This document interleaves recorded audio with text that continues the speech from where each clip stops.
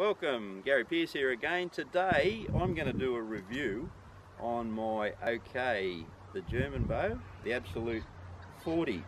Now, bows, modern bows these days, they all shoot spectacularly well. They have a multitude of ideas with strings and limbs and riser shapes, but they all work. Bows are one of those things that I've said that you really need to look at a bow, like the look of the bow, the colour, and go from there, because at the end of the day every modern bow is going to shoot better than what the archer is going to shoot it. So it comes down to that preference. The reason I like the the OK, is purely because of the shoot through cable system. I just think it makes sense. Everything draws straight, there's no cam loons, there's no disfiguration of the limbs at full draw when you've got your cable guide over here. And it's German. I'm a big fan of German engineering and German technology. That's why I like my BMWs. So that's the two main reasons I like this bow. The initial, I'll go through the parts of the bow that I think is the important part. That, like I say, this is the shoot through cable system. You have the cables each side of the top limb, the cam, down to each side of this cam, and equally the same the other way. So what it means is that the whole system draws equally. So when you line up, you knock where your arrow's knocked to your rest, to your dot, everything's dead straight. When you want to set the cam up for your cam lean and your cam synchronizing, it's a matter of just visually checking the position of the cam relative to the strings, twist in and out of each cable to get it all straight. Then you do the whole process with the synchronizing at draw, which means half twist in, out, you know the routine for getting that right. And what makes it particularly easy on this bow, if you need to put a twist in this cable to straighten up your cam, you just pull down on the opposing cable like that, and you can actually just flip the string off. So you've got no need for presses or anything to do your cam synchronizing, which is a bonus as well. The cams themselves on this bow, they come in three sizes. This is the medium cam. There's obviously one each side of this. Now, the cam size is, like all bows, is relative to your draw length.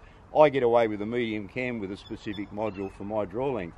The modules are good, very nice modules. They go right through the cam, so they're located, no question. They don't come loose and slide. Each module gives you about an inch variation, I believe, in the draw length. So you've got 1/4 inch increments with 4 adjustments. They've got a nice flat plate here, which comes around and sits onto your cable, which gives you a nice stop. Or to make it even better, they've actually got this lug here that's adjustable on the cam. So when you draw the bow, I think you should be able to see it, it actually comes around and stops on the bottom of your limb. So when you draw this bow back, it's like hitting a wall. It doesn't go anywhere. Now that's a personal preference. I was talking to Scott Buscombe the other night at an indoor shoot we had.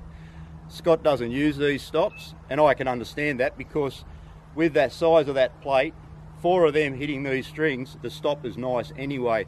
But I've just sort of left them on there. It's just a personal thing that at full draw, it's just like, you're not going anywhere. It would probably be a benefit to you guys with your back tension releases, like Jimmy was saying. He was pulling too hard. You can't pull past this. It stops dead still. Nice shape cam, nice size cam, quite forgiving. A nice load up when you draw the bow back, even although it still has quite good arrow speed. I only shoot 54 pounds, so I'm shooting lighter arrows, and the arrow velocity is actually quite good. Now the limbs, as you can see, it's a parallel limb bow. The limbs are actually quite thin, which is unusual. Now, I have heard of a few issues with the limbs, a bit of splintering on the edges. I meant to talk to Scott Buscombe the other night about that, but I forgot. When I got this bow from one of our club members, I did have another set of limbs with it for the same reason. So obviously the new limbs are on it. The limb system is good in the sense that if you need, with a shorter draw, I needed to get the poundage up. So what you do is you just twist up these cables here, which pulls the limbs in tighter, more preload, and then you can do your adjustment here for your poundage on your bow. another good thing with a parallel limb bow, if you crank the poundage up and put more load on your limbs, it doesn't affect your brace height. So that's a bonus with this as well. But generally, the bow itself is very nice to shoot. A little bit more forgiving, I suppose forgiving's not the right word, but it's more comfortable to shoot. If you make a mistake with this, it's a mistake, but it's nowhere near as bad as what it was with my Fanatic I had before. I love the Fanatic. Huge, fast cams are amazing, but if you made a mistake, instead of a 7 or a 6, it was a 2. And you had to be on your game with that. Now this bow too, another feature I like is the twin string stops. It gives you, when the string comes through and hits the stops, there's an equal pressure at top and bottom of the string, so the string keeps coming through at that straight line. If you've ever watched a compound being shot in slow motion and watch what the string does, you'll understand how the 2 string stops can be a benefit, because it holds the string consistently with an even release through the centre. Now this is the clever part with these bows. Being a centre shot bow, or shoot through cable system, they don't need to have a window and a cable guide. So what they've done, they've manufactured the riser, and the riser is ambidextrous. So that's clever technology to make a left or right-handed bow with the same bow. All they've done is set up burger holes threaded for your rest if you're left eye dominant, plus the threading up here for your sight. So it's exactly the same riser whether you buy a left or right hand bow, and that's clever technology because you're only manufacturing one riser. The finish on the bow, it's gone to what most of the modern bows are starting to go. It's like a dull satin anodised finish, which is quite durable because the anodising is a lot better than paint. It won't chip and scratch so much. And I think your new PSE, Jimmy, is the same, isn't it? It is, yep, yeah. Coming anodised. PSE have gone that way as well. There's an array of colours of cams, string stops, and your stabiliser mounts here. Obviously, again, Scott Buscombe was telling me, when you actually order one of these, that's when they go through the process and anodise all the components to put the bow together for you. Yeah, there's not much more I can add to that. It's a nice axle, 40 inches, which is, you know, your target bows tend to be a little bit longer to be a little bit more forgiving. Very nice bow. Probably the only thing, criticisms I've got, not criticisms as such, but can be issues for people. The cable system is quite narrow here. Martin bought this system out 15, 16 years ago on a Scepter, and the cables were quite a bit wider. With these, they're quite narrow, so if you're shooting an indoor arrow with big fletchers, it can be a problem. But you can get string spreaders for them that actually separate the strings.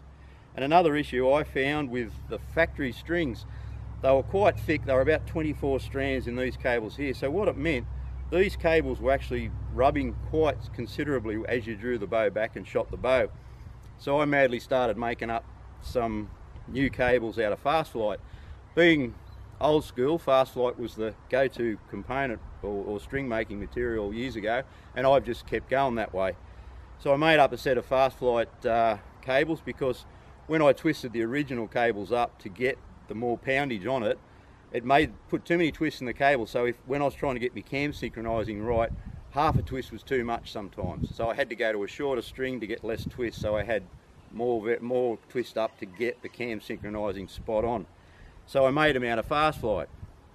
Anyway, I was talking to Scott Buscombe at the Indoor Nationals down there in July. He said, oh no, he said, Fast-Flite's no good now, it stretches. And I thought, well, that's funny, because back in my day, Fast-Flite was a go-to material. I reckon it didn't stretch. So I took Scott's advice. This is what you have to do, regardless of how long you've been here, listen to people. Scott suggested the 452X BCY. So went and bought some of that, but made up new cables again with 16 strands. Again, he recommended.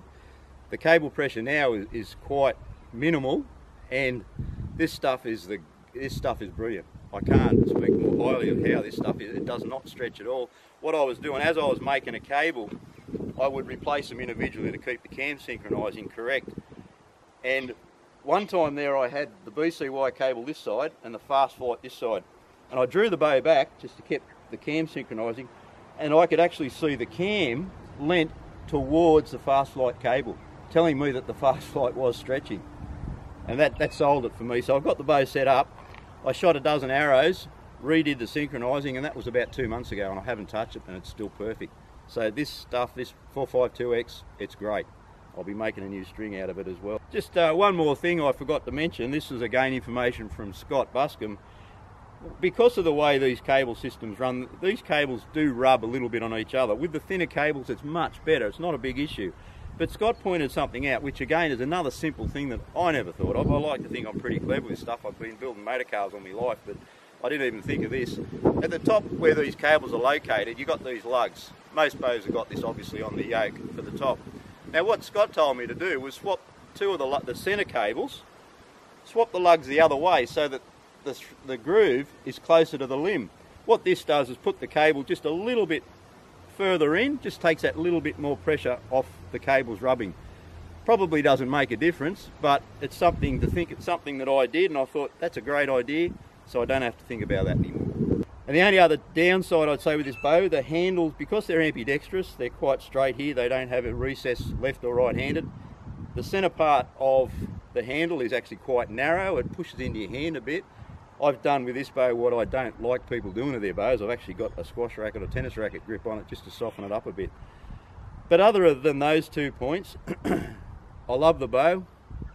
It sounds nice, it's smooth, it's quite fast, and it's just something that I've really enjoyed. So I just thought I'd put it out there to see you guys, you know, obviously your Hyot's and your PSEs, they're all top equipment, but you've got to pick a bow purely by what you like the looks of. You get it set up, you get used to it, and you're comfortable with it. And that's the thing, it doesn't matter what bow you shoot, it'll work for you if you're happy with it.